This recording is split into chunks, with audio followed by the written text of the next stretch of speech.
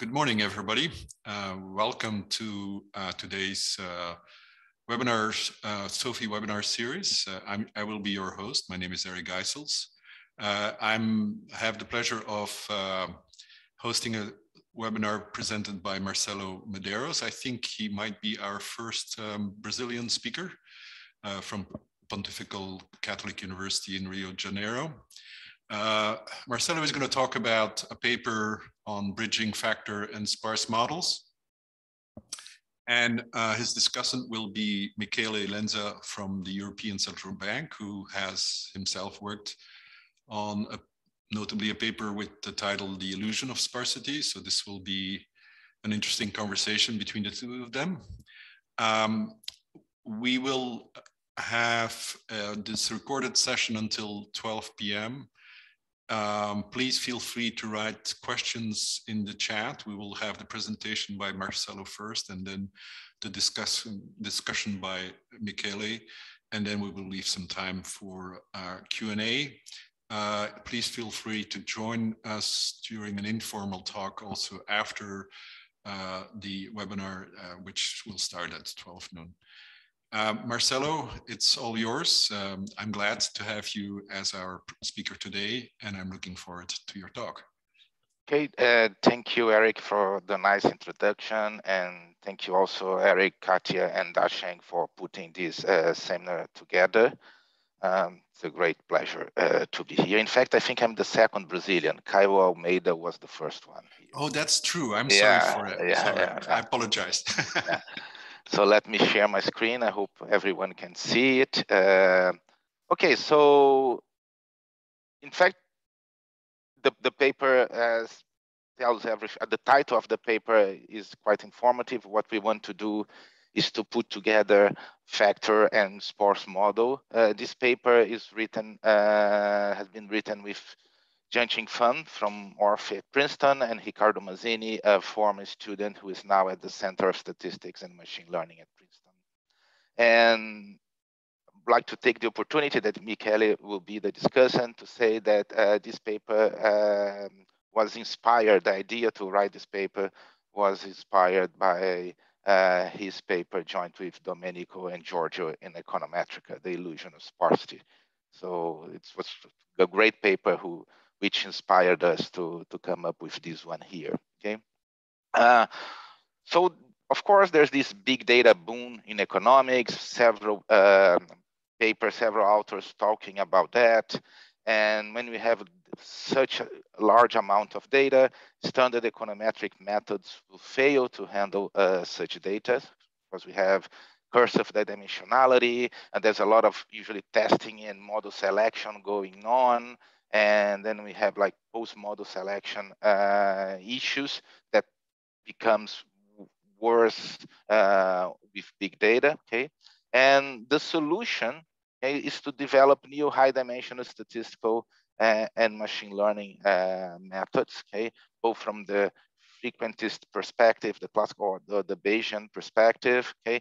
So we have like penalized regressions, linear and nonlinear factor models, and several like other approaches, also nonlinear approaches like tree-based models or deep and shallow neural networks. There are some reviews on the topic. Okay, so what's the idea here? So let me give some motivation. Assume that we have a collection of variables. Okay, so we have n variables that we group in this vector x, okay?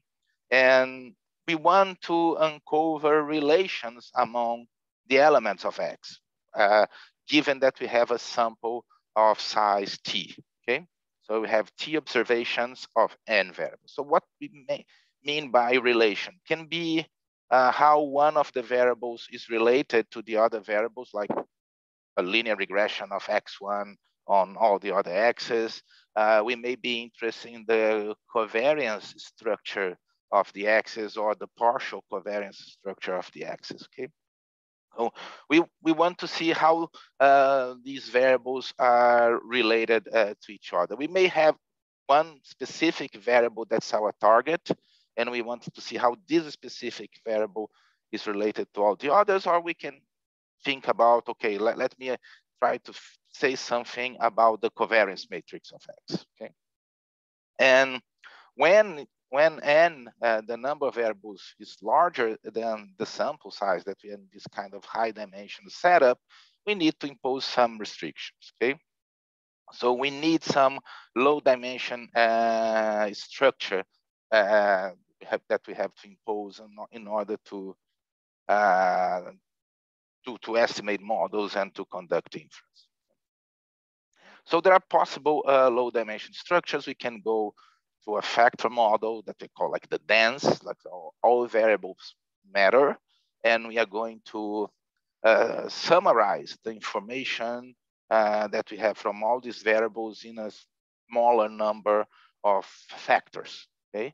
So we reduce the dimension of the problem by saying, okay, all variables matter, but we can summarize the information in a much smaller group of factors, okay? And of course, there are this paper by and Eng and Halling, Lip and Heiklin, and Forney, and others that I apologize for not, if I miss someone here in the list, okay?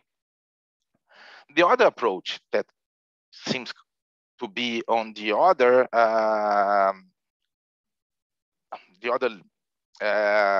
side of the spectrum is like to consider sparse models, like or approximate sparse models. Okay? And this means that not all variables are important. So if I want to uncover the relation from a target variable, let's say x1, okay, and how all the other n plus n minus 1 variables, all the other x's, okay, drives the dynamics of x1. When I say that the model is sparse, what I would have to impose that not all n minus 1 variables matter, but just a very small subset of those variables. So that's sparsity. And so on one side of the spectrum, you have like factor models, density, all variables are important, and we can summarize the information with a small number of factors. On the other side of the spectrum, we say that not all the variables matter, just a small subset of those variables really matter. And there are some papers on this topic. Okay? And so that's a big debate, like density of sparsity. Some people prefer factor models, some people prefer like penalized regressions. There's, as I mentioned, this great paper by Giannoni, Lenza, and Michele in Econometrica last year, with a very vast study, point out to the evidence that density matters, okay?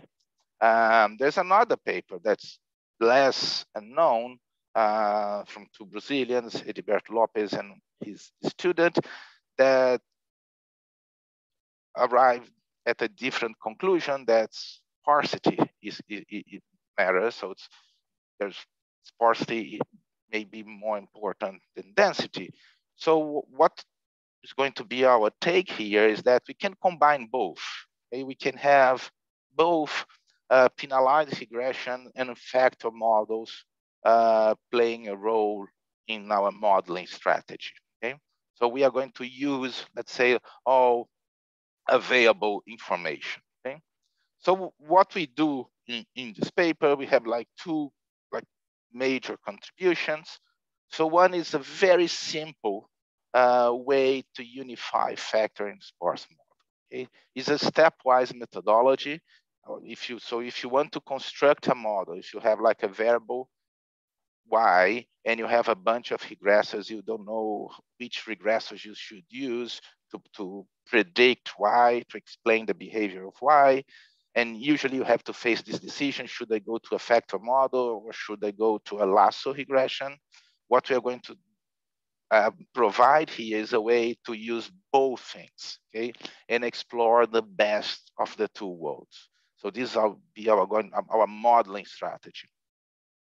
And from the inferential part, as I mentioned in the beginning of the talk, that we may be interested on the structure on covariance matrix, we are going to provide, joint with this methodology, hypothesis tests to test hypotheses on a large dimension covariance matrix and a large dimension partial covariance matrix. Okay?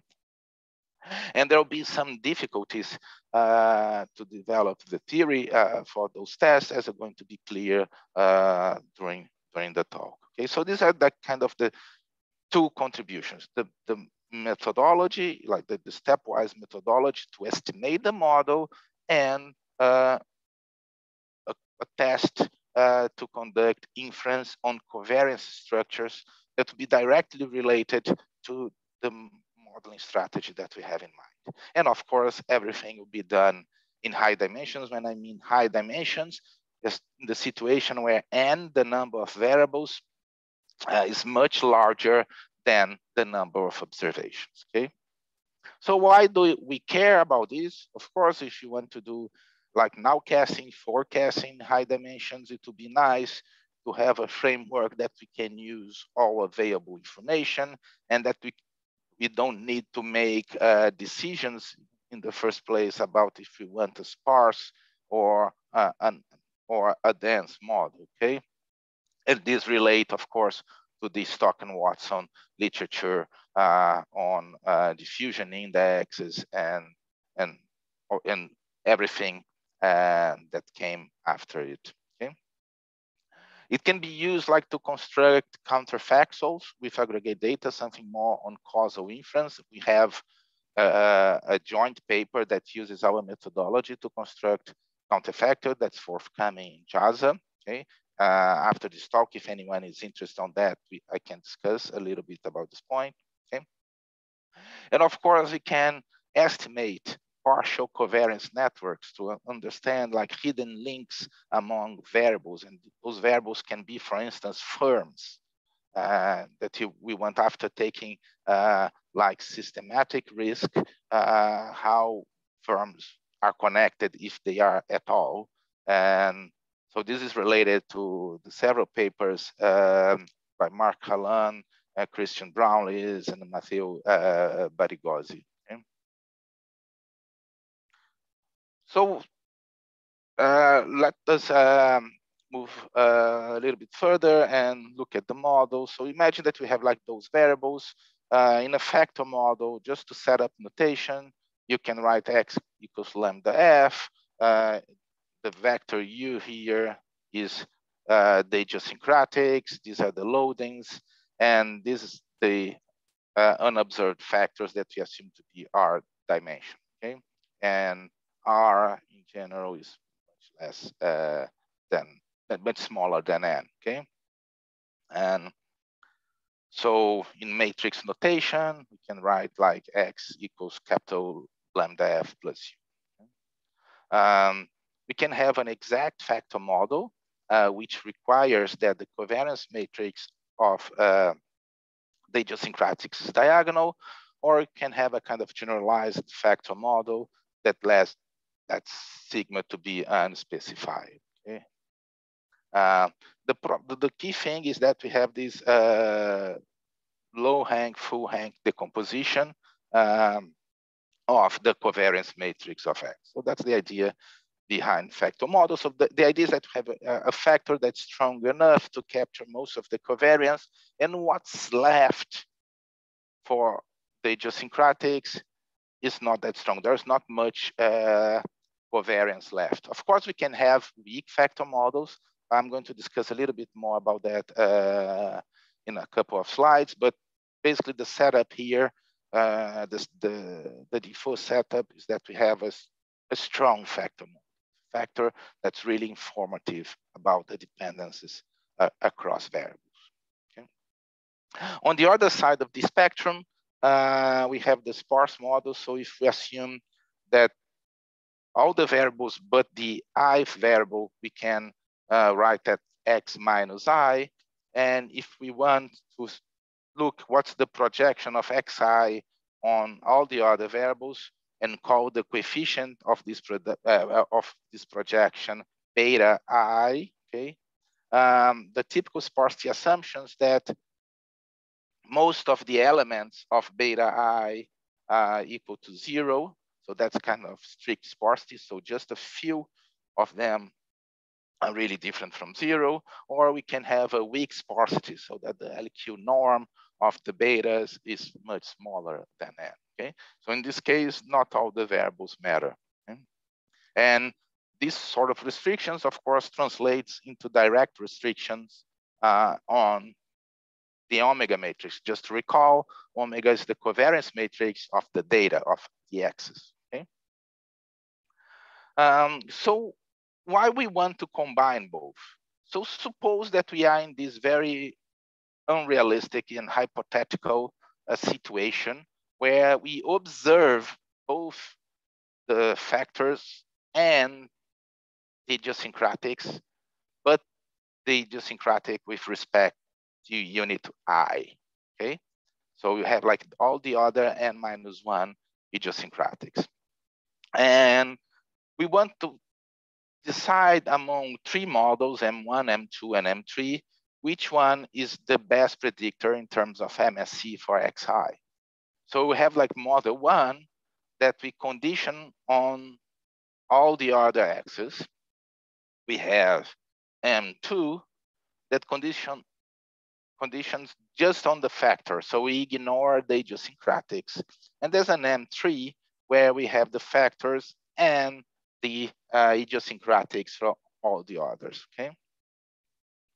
So M1 or M2, of course, this will depend on the magnitude of sigma, the covariance matrix of the idiosyncratics, and assuming that these factors have covariance matrix that's an identity that will be related. We need to see how sigma is related to lambda lambda transpose, okay? And you can have like M1 or M2 depending on that. But one thing that we know is that since the sigma algebra of X minus I and the sigma algebra of F is contained in the sigma algebra of where we observe both F and U minus I, the MSE of model 3 will be less or equal the minimum between MSE of model 1 and model 2. So in a hypothetical world, we would like to have the factors and the U, okay? And why we can do that, that will be better than like M1 is because in this, if we this decomposition, if we have to estimate this condition expectation, instead of making assumptions that make our estimation process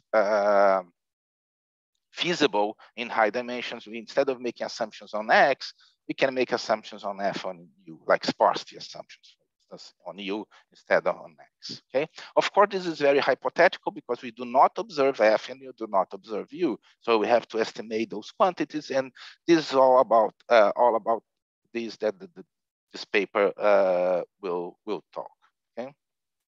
The same is true if we consider linear projections, okay? So let me now move into the method, okay? So let's now formalize the data, okay? Now, instead of just observing X, we are assuming that we can observe another set of variables, W, okay? And this W is a k-dimensional vector of observables, okay? Can be deterministic, can be random, okay? Here I'm going to consider W to be random, okay? And we have this model here that we have an X that we observe, a W then that we observe, an F, a factor that's not observed, and U that's not observed, okay?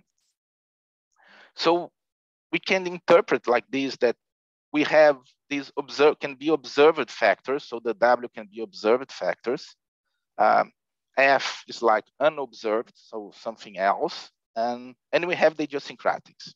And here we say that what we want is to estimate this model by taking into account the potential dependence that we may have among these units here. We want to explore structure on the idiosyncratics, okay? So an example in finance, for instance, X can be a set of returns of firms. W can be firm French type of factors. Okay, and imagine that F is any additional factor that we do not explicitly include on W, so that we do not observe. So imagine that we have under specified the number of factors over this factor zoo that we have now. And we want to let this data dependent, let the data tell which kind of factor structure remains in the data. And we can have this term here, okay? And we have the rest. So that's the kind of the model that we have in mind, okay? And we call R the residual after removing this part here. Okay, so R is lambda F plus U. Okay? So this model can be relaxed in several dimensions. What I'm going to present here is like a take on prediction forecasting. Okay, so we are not taking any possible endogeneity between W and F. Okay, so we are taking a pure predictive perspective, but our results can be relaxed in a way that gamma has a causal interpretation. So we can adapt the methodology to use of with IV or Pesaran's CCE estimator. Okay, we can make, of course, the relation with W nonlinear, but we are taking here a linear approach. We impose the dimension of W is finite. This can be relaxed, but we don't think that makes sense because what we want to leave all the large dimension structure on the idiosyncratics. So we take W as a finite dimension. Okay? And we can, with this model, construct a predictor to X, given W, F, and all the other idiosyncratics. Okay? So a typical principal component regression will focus on these two here. Okay? What we are saying that we are going to include this extra term here in the model, explicitly in the model, how these things relate. So we can use this like for macro and financial forecasting, and again, they're directly related to the diffusion index models. Okay? We can also think about what's the partial covariance of U. So use the idiosyncratic. So after we remove like those factors, okay? So imagine the example of firms, of returns, firm returns. So imagine that the factors represent like the systematic risk. So you remove these, you remove these common factors that can be like the firm French or any other factors of your choice, plus some data-driven factors, okay? So we have like the W's and the F's. You remove these from the data. So you have like the idiosyncratic returns, and you want to see how firms are related. Is there still some relation among firms? Okay, so we call this kind of network discovery. And to test hypotheses on that object, we can test hypotheses on the covariance matrix of the idiosyncratics that we call sigma, and we can test hypotheses on the covariance on the partial covariance matrix of the idiosyncratics that we call phi. There are many tests for sigma, not so many for phi, but here there's another thing that we want to test the covariance structure over U, right? Through the population idiosyncratic components, but this is an unobserved quantity. We do not observe U. So we have to use U hat to construct the test. And U hat depends on two estimations. The first estimation that's to remove W from the model, and a second estimation that's to construct the factors. So to derive the relevant asymptotic theory, and to derive a test statistics and the asymptotic distribution for this test statistics, we have to take into account that there's a lot of estimation going on previously. Okay, so this is kind of the main difficulty in terms of theoretical achievements in the paper. Okay, so what's the methodology? It's very, very simple. First thing you do, pick your preferred method and estimate the relation between X and W.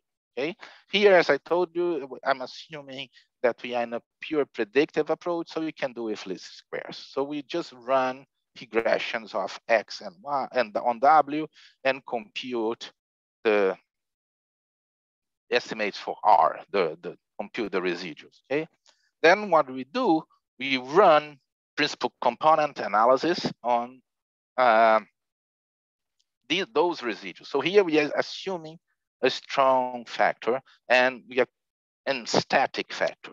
Okay, can this be generalized? Can we move into dynamic factors? In fact, Matteo Barigozzi has a very nice paper where he, his co-authors and him are generalizing, like, it's not exact the same methodology, but something with the same flavor where the factors are dynamic. Okay, weak factor models can be a little bit trickier. We are now thinking about this, but here, my apology to anyone who likes weak factor models. We are going to keep the strong factor model approach. Okay?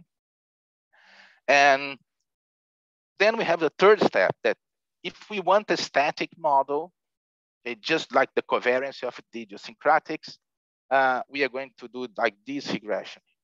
Okay, so basically we run a lasso regression of each idiosyncratic on all the others, and of course here we need some sparsity. But our sparsity assumption is on the idiosyncratic. So after we filtered all the density here, okay, and so this is one possibility. We can also have on the third step, okay, like a var on the, sorry, theta, no, sorry about that. A var on the use, sorry. Okay, and estimate a var over the idiosyncratics. We can do both, and the lasso theory will follow. Okay, so that's the idea, very simple. Okay, and then we can have our final response function given by all the estimated quantities. Okay, and then again, we use lasso in the third stage because we are just focused on prediction. We can use other regularization methods such as adaptive lasso as well. Okay? So this is the method. Now the test, like the test that we are going to merge with this methodology. First, we need an estimator for the covariance matrix. Okay, there are many estimators in high dimensions. Okay, here because we just need a consistent estimator, we don't need a positive definite one because we just want to do the test. We consider the simplest estimator as possible. That's just this one here for each element of the covariance matrix. Okay, so that's the simplest estimator possible. You can use others, but for the sake of simplicity, we keep this one. Okay? And for the partial covariance matrix, then we have another estimator that's, again, very simple, but instead of looking at the use, we have these V hats here. And these V hats, the Vij is the residual of the lasso regression of Ui onto U minus I minus J. So we are regressing Ui on all the other idiosyncratics apart from Ij. Okay? And then we compute the covariance matrix on this filtered data, on this filtered residuals. And this is a consistent estimator for the partial covariance matrix. And the test, we are going to do a kind of Gaussian approximation bootstrap. So we test H naught, that sigma equals to sigma naught. That can be phi equals to sigma naught. And we are going to use the statistics that S is square root T of the subnorm of sigma hat minus sigma naught. Okay? And for this test, we will need a longer run covariance matrix of this, the vectorized outer product of the idiosyncratic. So this is a complication because we need kind of a new West type of estimator in high dimensions. Okay, and what we are going to do is that we are going to compare our test statistics with the alpha quantiles of this Gaussian bootstrap estimator. So we are going to take the subnorm of this variable Z star, and Z star condition on X and W is just a normal vector zero mean and covariance matrix upsilon hat, which upsilon hat is the estimator of the long run covariance matrix of this quantity, okay?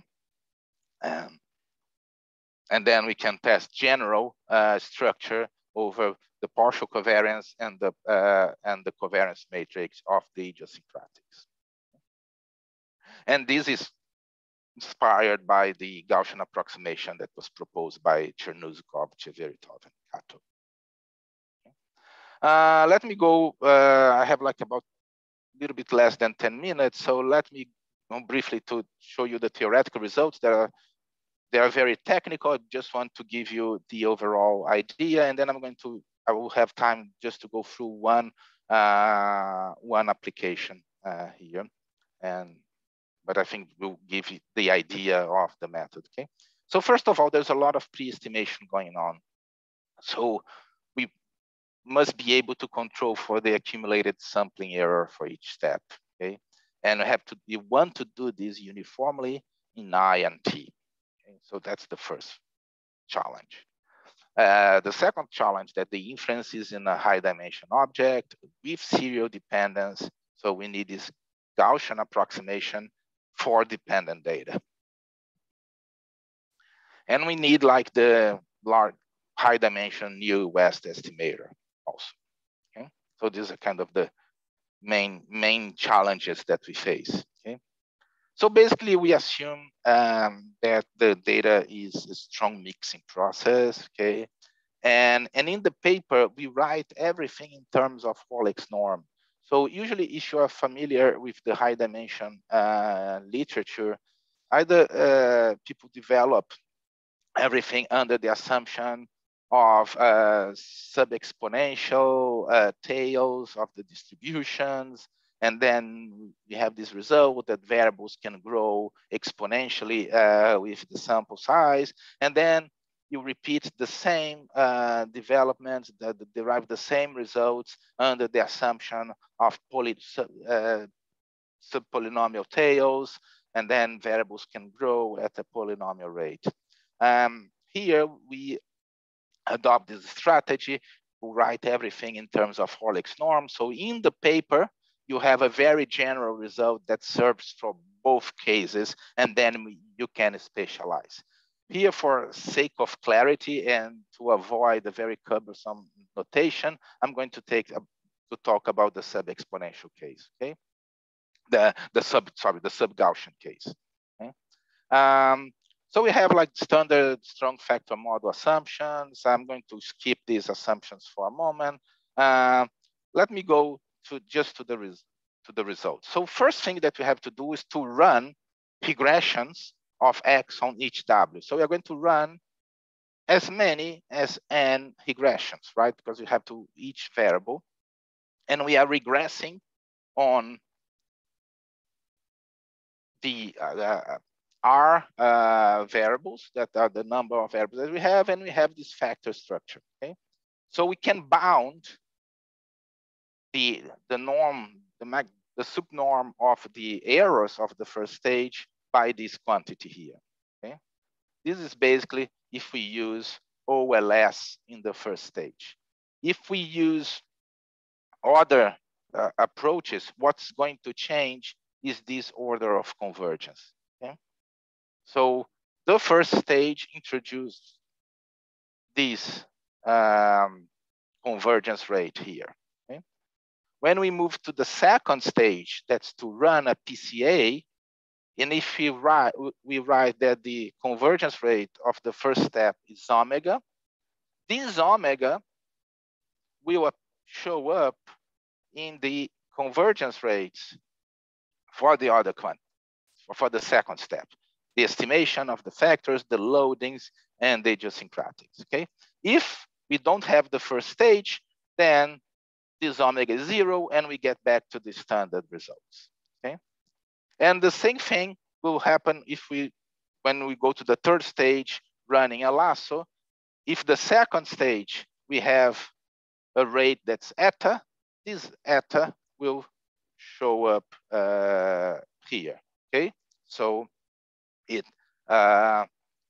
appears on the third stage. If we are running the lasso directly on the data, so eta is 0, and we get back to the usual results in the high dimension penalized regression approach. Okay, so we can also derive bounds for the prediction errors. This is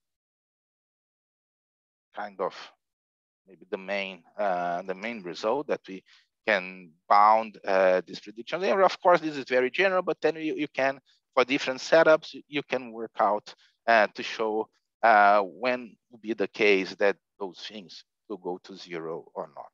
Okay. And we also show, now I'm running out of time, I have like 4 minutes,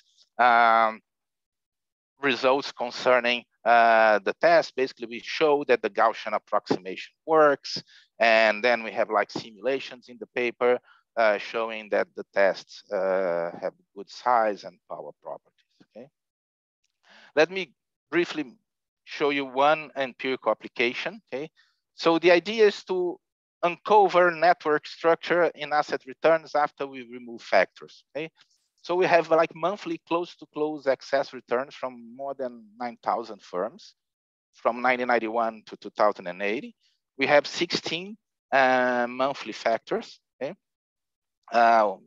we can discuss later why those 16. Okay, the firms are grouped into 20 industry sectors.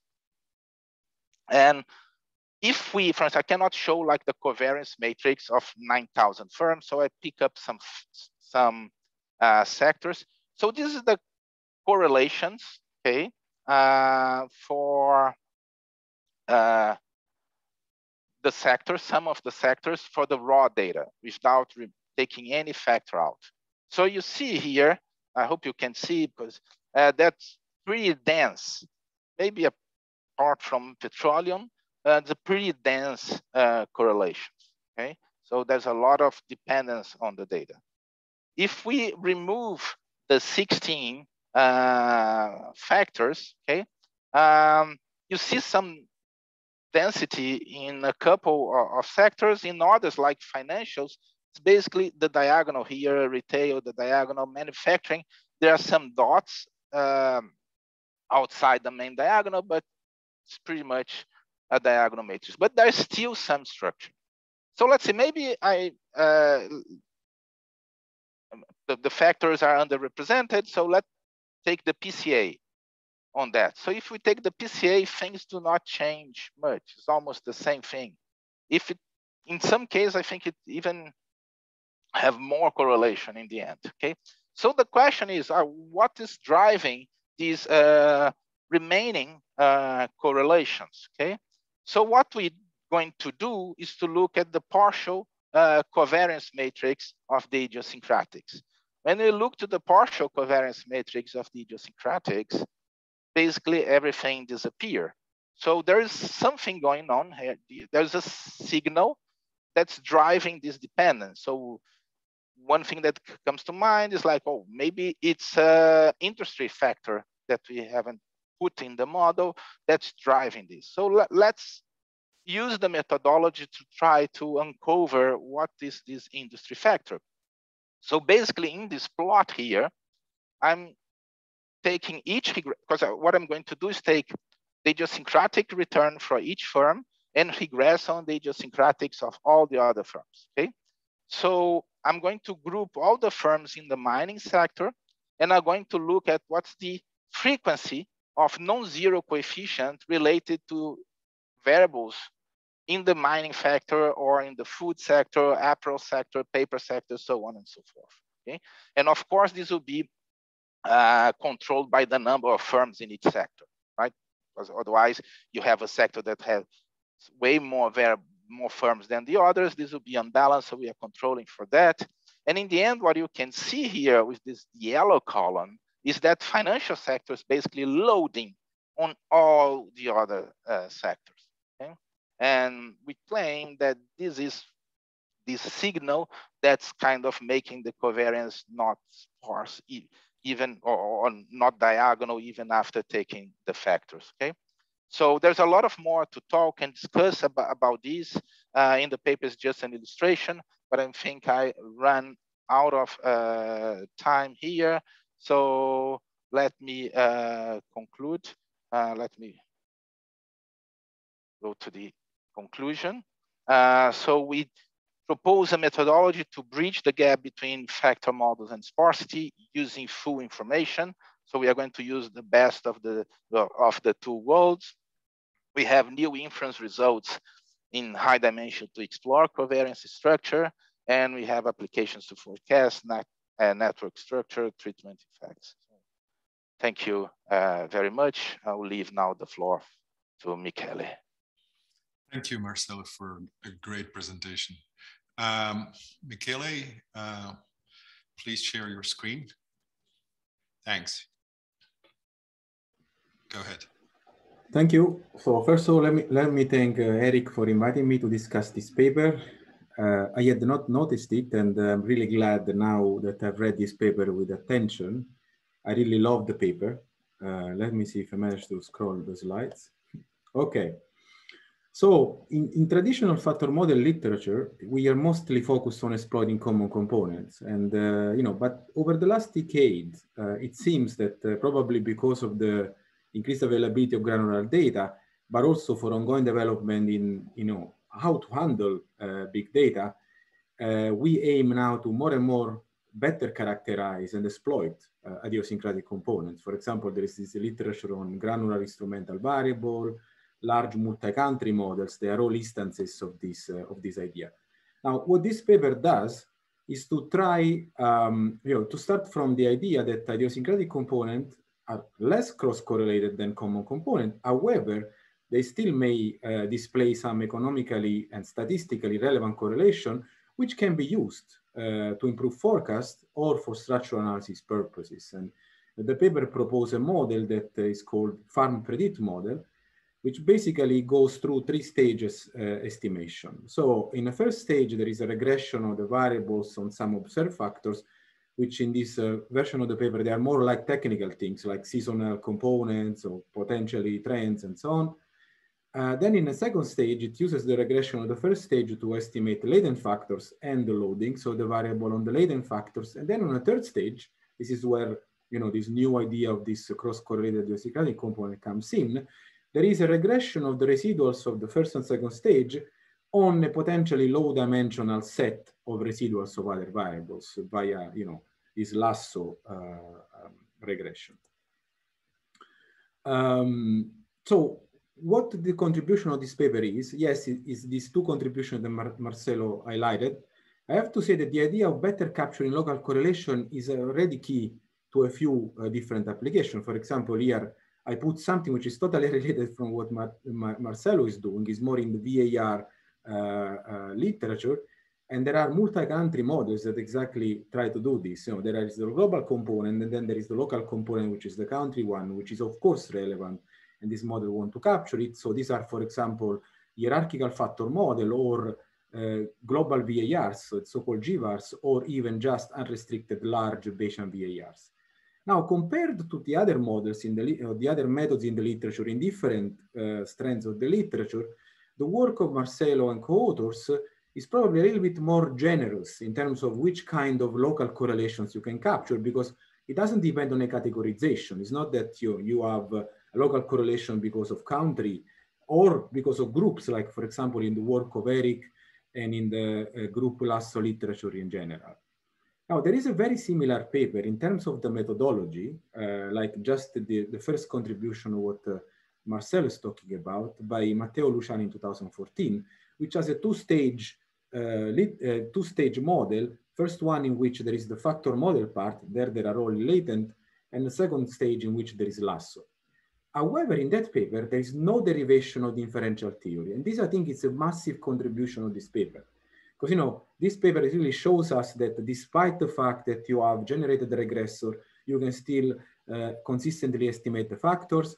And then it gives us these tools, even with this generated regression, to test whether there is still local correlation. And effectively, this is a great ground to test the degree of sparsity / density of economic data. You can do much more than that, but I just wanted to highlight some of the reasons why this inferential theory is really good and important.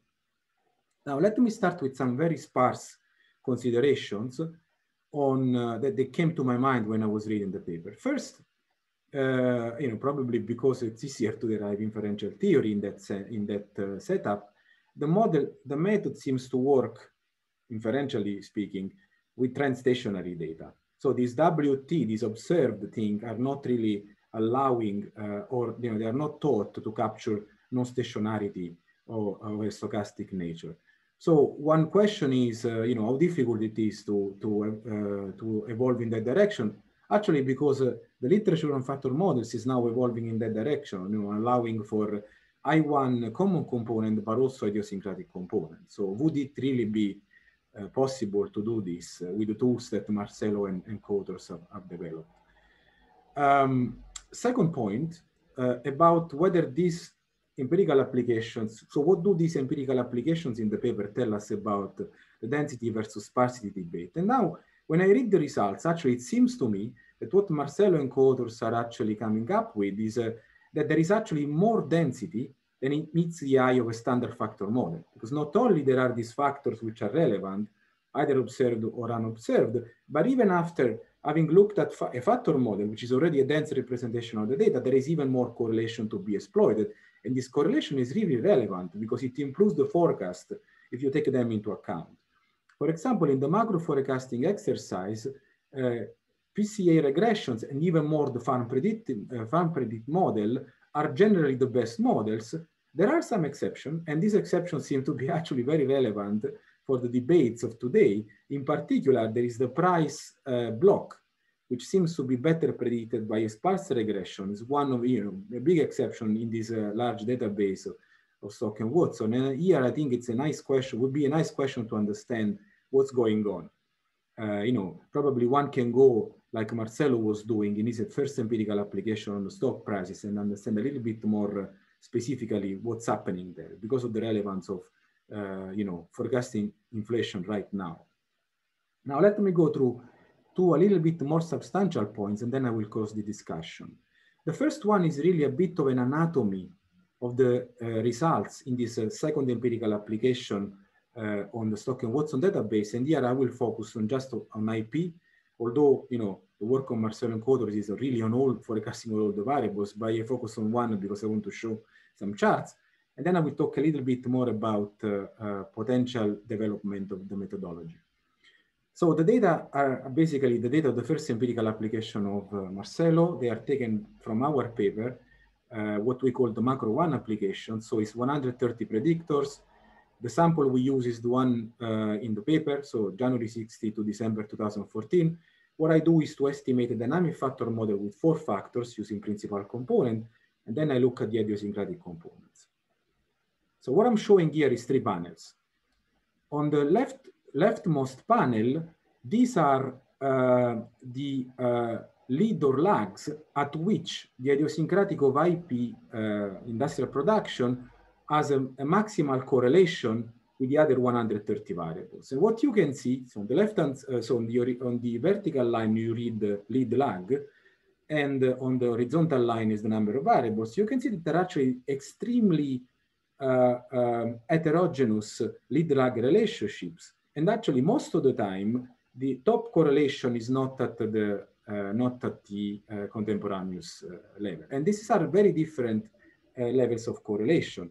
So the central and the rightmost panel show you the value of the max absolute correlation compared on the rightmost panel to the absolute correlation at time 0, so contemporaneous correlation. You see that actually the differences are really large. So it's really important for this farm predictive model not to capture only the contemporaneous correlation, but also this correlation and lead lags across idiosyncratics. Now, initially, I was a bit fooled by the notation in the paper, and I thought that the farm predictive model was only looking at the lasso regression on the contemporaneous variables.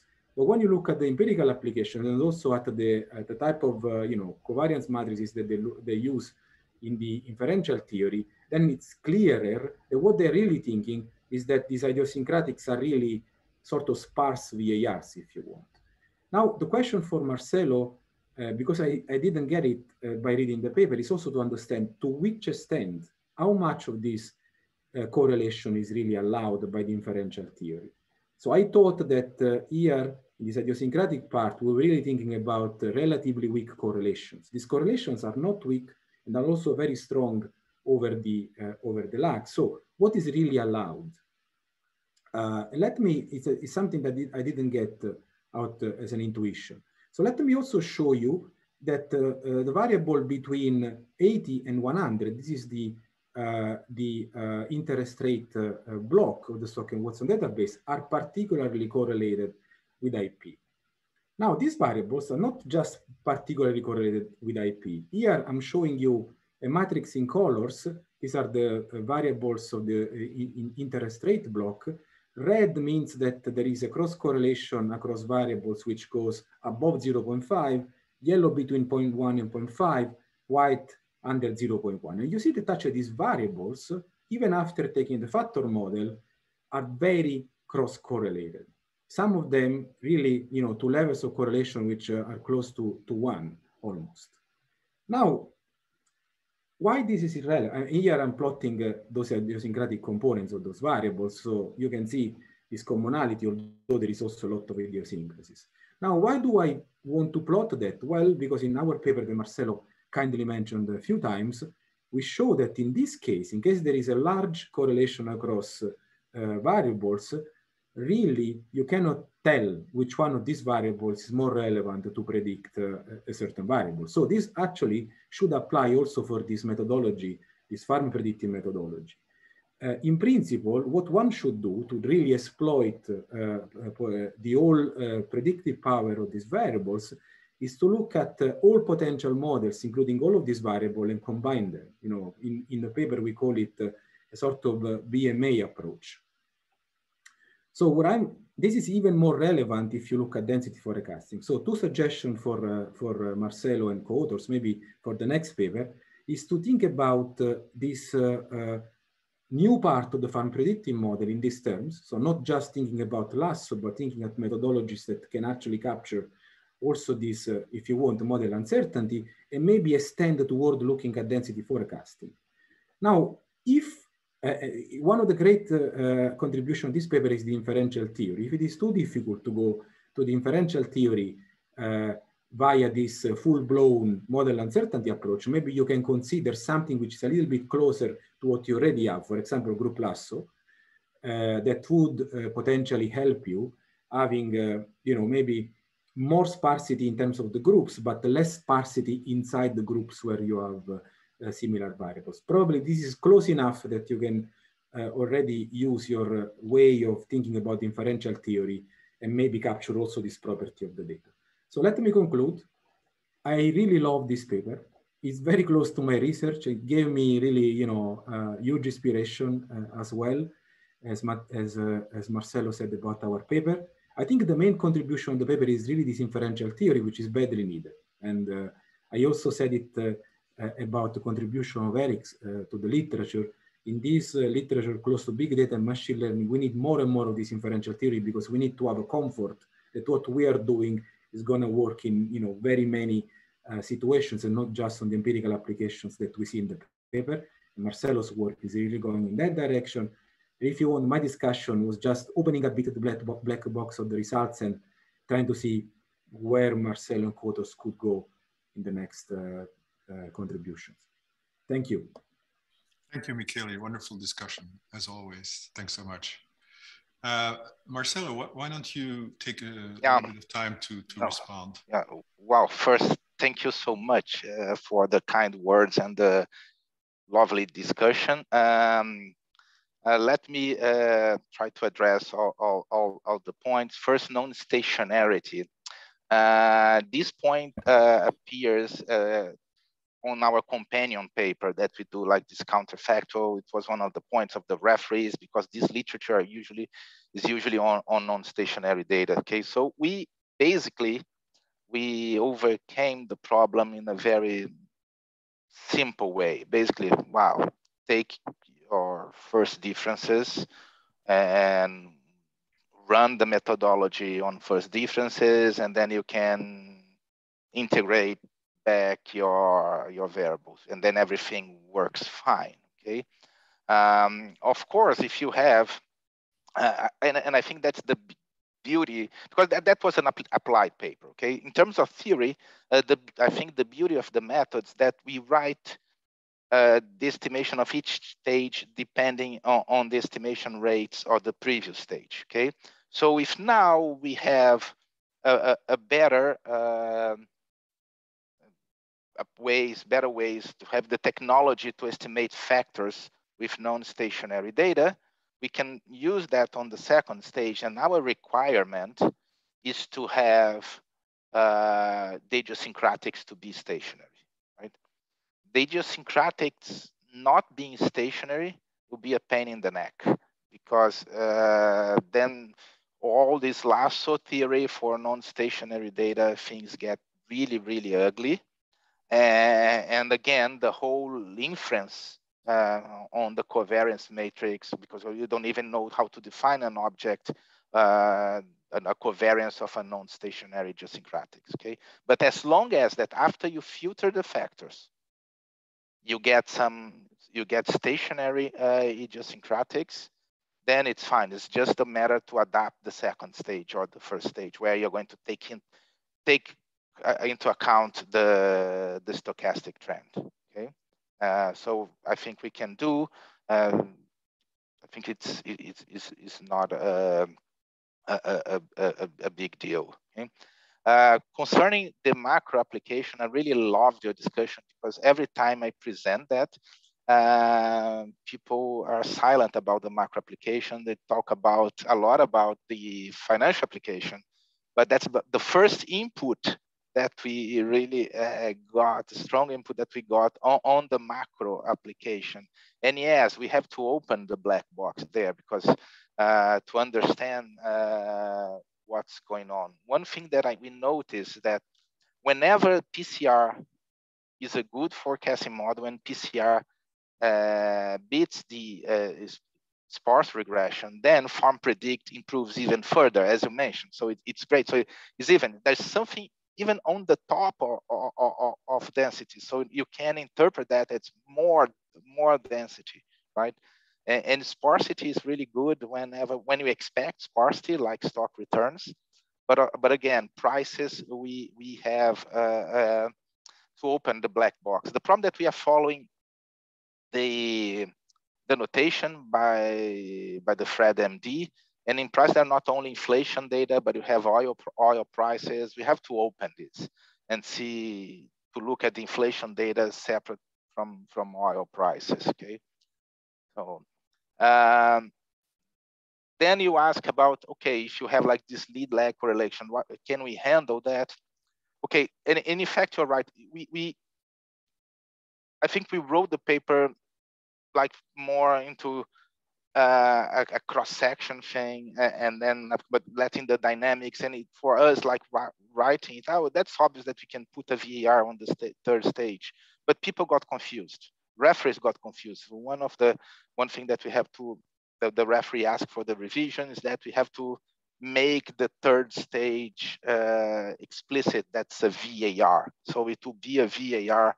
It's a high dimension VAR on the third stage if you want to do forecasting, okay? If you want to do the financial application, then you don't need the VAR. But for the macro, definitely you need. So what's the conditions that we need there in terms of sparsity? You can have slow decaying autocorrelations. Of course, you cannot have long memory, but you can have dependence, and we cannot have much of this cross dependence. The cross, we need some sparsity there. Yeah. That we need because ways to, it's not, we don't need kind of representable conditions because we are not doing model selection, but some sparsity we need, otherwise we don't know what we are estimating. One way to do these things is like the group lasso. Yeah, sparse group lasso would be that would work with Andrew, Bobby, and Jonas Triokas.